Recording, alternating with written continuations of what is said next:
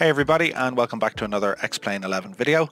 I've been asked over the last few days how to move your custom scenery folder from X-Plane 11 onto an external hard drive or an SSD.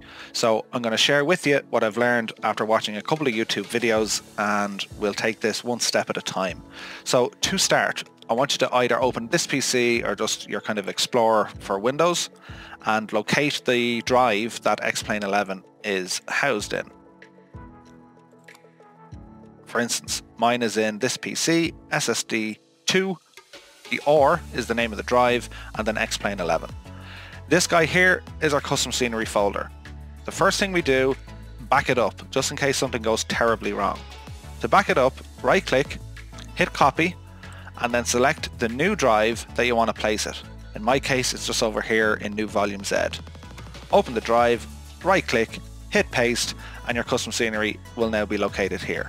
So that's the first thing we do. When we finish this step, we have a custom scenery folder sitting in our new location, be it an SSD or a hard drive, and we still have the custom scenery sitting in our root X-Plane 11 folder. The next step, we got to rename this custom scenery folder that sat in the X-Plane 11 root file. So we just select the file, right click, rename, click at the start, and we'll type in old custom scenery.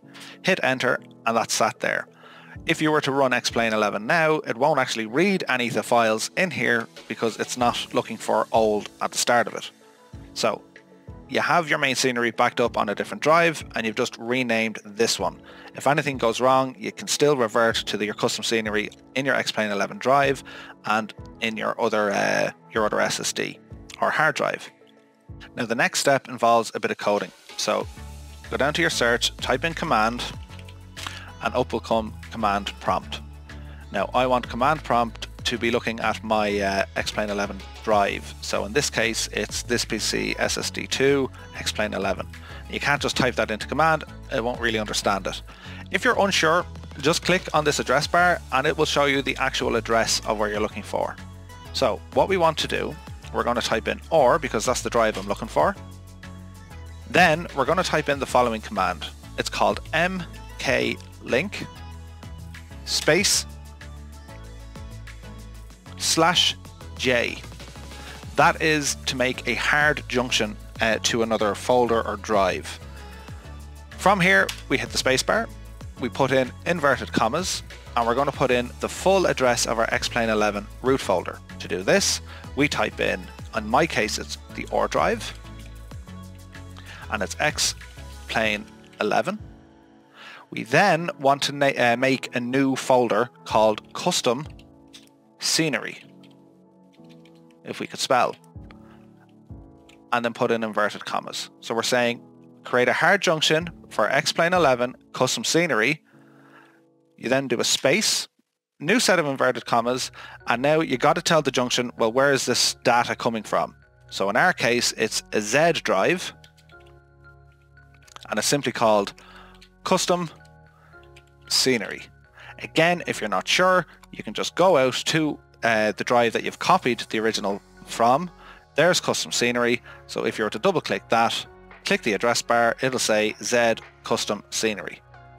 When you have that done, back into your command, close it all off with an inverted commas, double check your code is correct, mklink space /j space inverted commas, the drive that X-Plane 11 is sat in, a / custom scenery, because you're going to create that folder, close your inverted commas, space, new set of inverted commas, the new drive that you're going to pull the information from, in my case it'll be Z custom scenery, and close it with a set of inverted commas. When you're good to go, hit enter. It'll then come up junction created for X-Plane 11 custom scenery, which is going to be read from Z custom scenery.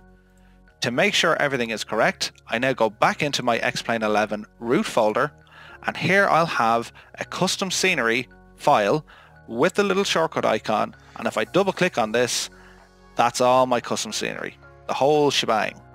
And it's actually reading it from this drive, custom scenery. So if, for example, you download more custom scenery or you buy a product or whatever, You can still drop it into your X-Plane 11 custom scenery because this junction, it'll just pop it straight onto your other hard drive. I hope that has all made sense to you. The main safety points would be back up your custom scenery first, make a copy. Once this is confirmed working and you have this custom scenery with the little icon and you open it up and you can verify, yeah, that's all my custom scenery, you can then go ahead and delete the old custom scenery folder, because that folder is going to have a ton of information on it. So when you hit delete, it goes into your recycle bin, and whatever space it was taking up, it'll now come off this original drive, allowing you to add, say, more aircraft or plugins or whatever else it is you want to do. So that's it for today. I hope you guys liked this video. I hope you learned something. If there could be other tips or ways to do this for making junctions. This is what I've learned from watching a couple of YouTube videos. If you have any comments, opinions or suggestions, do please leave them in the section below. I do read them, and I look forward to seeing y'all real soon for another video. Take care, guys, and thanks for watching.